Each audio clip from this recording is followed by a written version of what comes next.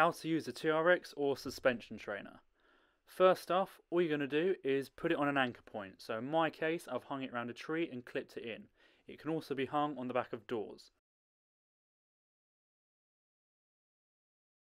If you want to make the handles shorter, hold the buckle and holding the yellow part of the strap, pull it upwards to make it shorter, similar to a rucksack.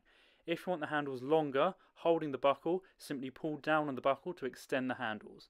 Once you've got it set up, how it works is hold the handles, and here's an example, a row, lean back to your body weight supported on it and pull yourself up and towards it.